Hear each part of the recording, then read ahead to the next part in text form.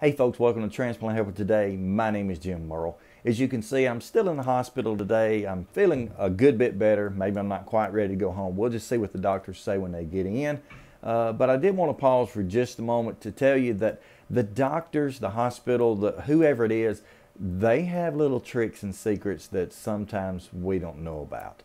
And I mean by that, particularly in this case, if you're a patient right now who's living your life with, say, a PICC line or a central line, or just in the hospital like I am, and you've got an IV, don't let them hold back on you, because I know many times back when I wore a PICC line for 10 months, I spent all of that time trying to get showers, scared to get showers, afraid I'd get water in it, that sort of thing. So every time we could eat a loaf of bread or throw one out, we would cut the ends out of the loaf bread sack, slide it up on my arm, tape it to death, and then try that shower. And of course, still being very cautious because you don't want to get a PICC line wet. But here we are. I'm in the hospital today. My nurses come by and say, hey, I would love to take a shower. Right now I'm not hooked up to anything. I've just still got an IV in my arm. And so can you let me do that? She said, sure, I can. I said, I know better than to get my IV wet. I'll keep this arm outside the shower. She said, oh, no problem. Let me go get something. She comes back and she has this little device right here,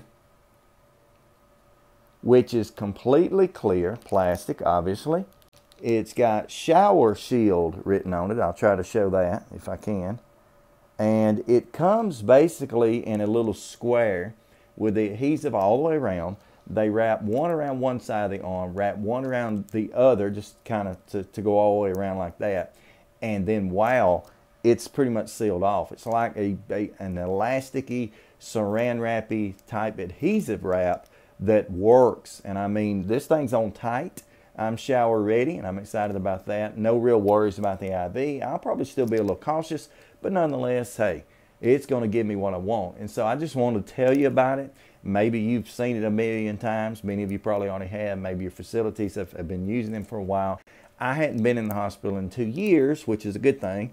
And so, you know, I hadn't run into it, but I did want to share it in case someone had not seen it. So I've got an extra one here. She dropped one in the floor, and if she don't think I'm keeping it, she's crazy. I paid for it because she brought it in here anyway. But there it is, the way it comes. It says shower shield right there. Again, clear plastic, adhesive all the way around. Wrap it around your arm and jump in the shower. How awesome is that?